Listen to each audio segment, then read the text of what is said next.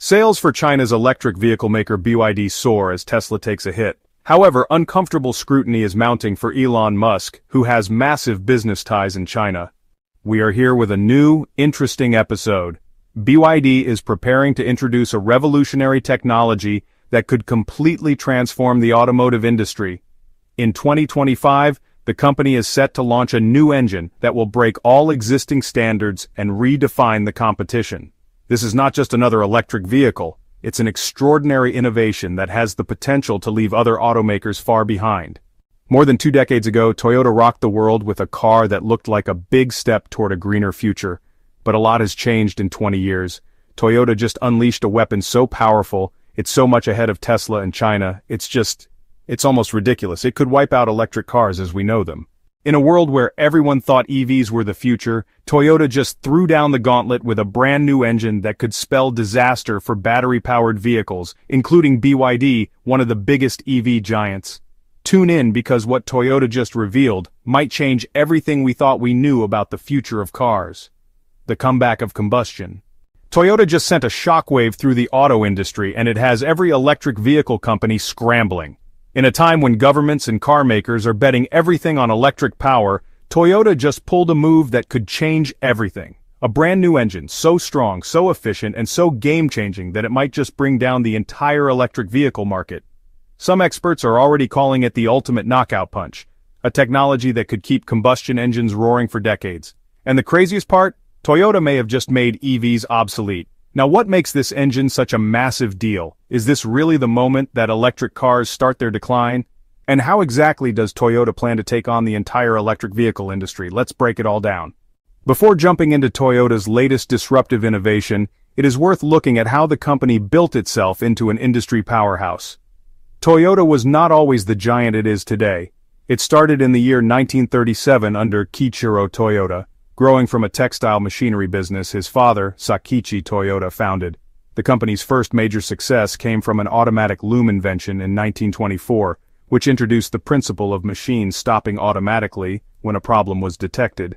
That thinking carried over into car manufacturing, ensuring Toyota built a reputation on quality and efficiency. With the money from selling the loom patent, Kiichiro took a leap into car production. By 1936, Toyota had its first passenger car, the Model A, rolling off the line. A year later, Toyota Motor Company officially came into existence. But success did not come easy, especially after World War II, when the company was nearly wiped out by economic struggles. Instead of collapsing, Toyota reinvented the way cars were made. Executives like Taiichi Ohno created what became the Toyota Production System. This changed everything. The focus was on efficiency, cutting waste, and making only what was needed with just-in-time production, along with a relentless pursuit of quality. Toyota refined its process until it became the industry gold standard. By the 1950s, Toyota was producing cars that people actually wanted to buy. The Toyota Crown hit the streets in 1955, proving the brand could compete in passenger cars. But the real game-changer came in 1966 with the Corolla, a car built for everyday people that would go on to become one of the best-selling vehicles of all time. Toyota was no longer just another car maker, it was setting the pace for the entire industry. Through the decades, Toyota mastered the art of making legendary engines. It all started in the 1930s with the Type A, a big 3.4-liter inline-six that powered Toyota's early sedans. By the 1950s, the R-Series engines became the backbone of the brand, powering everything from family sedans to the rugged Land Cruiser. These engines were known for their toughness and dependability, traits that would define Toyota for years to come. Then came the 1990s, and Toyota entered the performance world in a big way. The 1JZ GTE and 2 JZ GTE engines became the stuff of legends. The 1JZ GTE, a 2.5-liter twin-turbo inline-six, was built like a tank and delivered serious power with incredible smoothness, found in models like the Chaser and Supra. It quickly gained a following among enthusiasts. But the real superstar was the 2 JZ GTE, a 3-liter twin-turbo inline-six that could handle absurd amounts of power with just a few tweaks. Straight from the factory, it made about 280 horsepower, but tuners quickly realized this engine could handle over 1,000 horsepower with ease. The 2 JZ GTE became an icon, making the Supra Mark IV one of the most famous performance cars ever built. Even decades later, people are still hunting down these engines for high-performance builds. Toyota was not just about speed, though. The company also pioneered hybrid technology, launching the Prius in 1997. While other automakers were still figuring out how to make fuel-efficient cars, Toyota was leading the charge with hybrid technology that combined a gasoline engine with an electric motor. This set the foundation for Toyota's domination in hybrid vehicles, which later expanded to models like the Camry RAV4 and Highlander. But Toyota did not forget about power and durability, especially when it came to off-road and diesel engines. The 1HDT, a 4.22-liter turbocharged diesel, was built for extreme conditions, making the Land Cruiser 80 series nearly unstoppable. By the 2000s, Toyota introduced the 1KD FTV, a 3-liter turbo diesel packed with common rail direct injection for improved efficiency and torque. These engines became the heart of the Hilux and Land Cruiser. These bad boys work more like the gasoline engines everyone's used to, just swap out the fuel. That means all the growls, revs, and raw performance of an engine built to last. To build good cars and develop good EVs, you need strong core technology. R&D is the new long march of scientific and technological independence and self-reliance. The world has never seen an auto industry of this size and scale. This is a giant machine just getting ramped up, minus the nasty carbon emissions. Sounds too good to be true? Well, the Japanese giant seems to think they've cracked the code. Now, burning hydrogen isn't as easy as it sounds. It runs hotter than a summer road trip with no air conditioning, and that kind of heat can wreak havoc on an engine's efficiency and lifespan.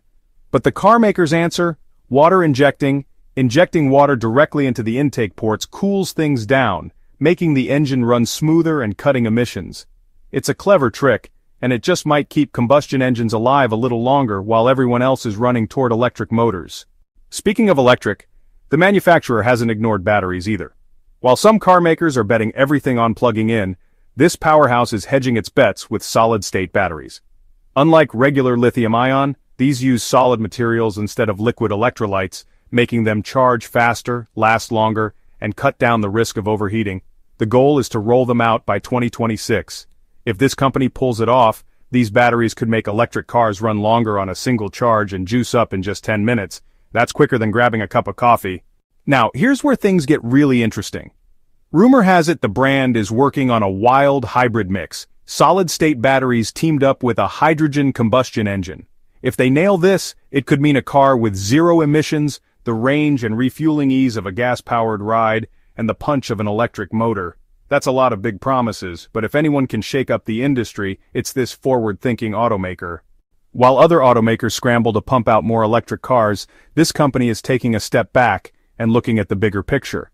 Some critics say they're dragging their feet, but the engineers insist they're playing the long game. Charging networks still have a long way to go, and not everyone is ready to swap gas stations for plug-in ports. By keeping multiple technologies in play, this car maker is making sure drivers have options no matter where they are.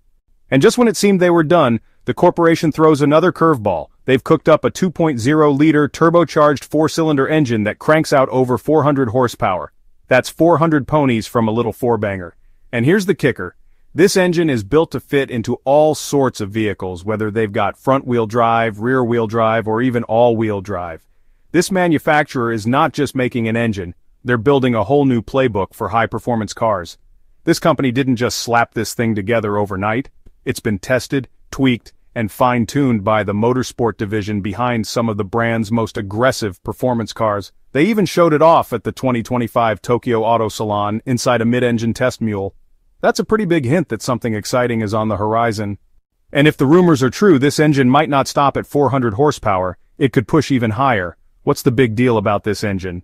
Well, in a world shifting hard toward hybrids and electric cars, this automaker is proving that old-school performance engines still have a place. They're keeping internal combustion alive, but with a fresh twist. It's not just about horsepower, it's about adaptability. This engine could drop into everything from lightweight coupes to high-powered sedans, meaning this company's performance cars aren't going anywhere anytime soon. This move signals something bigger for the Japanese brand and its luxury division. Some legendary nameplates might be making a comeback. Think Supra, Celica, and Emster 2. These icons define the automaker's performance legacy, and now they might be getting a serious upgrade. And it's not just about bringing back the past. This carmaker might also slide this beast into high-performance trims of their current lineup, giving drivers an extra dose of turbocharged adrenaline. Now let's talk numbers. Over 400 horsepower is nothing to sneeze at. That puts this new four-cylinder in the same league as some of the most respected performance engines out there. But the real trick is the engine's flexibility. It's not locked into one layout. Whether it's sitting sideways in a front-wheel drive hot hatch or dropped into a rear-wheel drive sports car, this engine is built to deliver serious power no matter the setup. This isn't just a solo act. The high-performance division played a major role in developing this engine, pulling from their experience in endurance racing, rally cars, and track-tuned beasts. That means this engine isn't just built for speed, it's designed to take a beating and keep going. Real-world motorsport engineering is baked right in, making sure that what ends up on the streets has already been tested on the track. This corporation is not just going toe-to-toe with other Japanese brands either. This move puts them in the ring with the heavy hitters, things like Mercedes-AMG, Audi Sport, and BMW M. The difference? The company is aiming to deliver the same high-performance thrills without the sky-high price tag.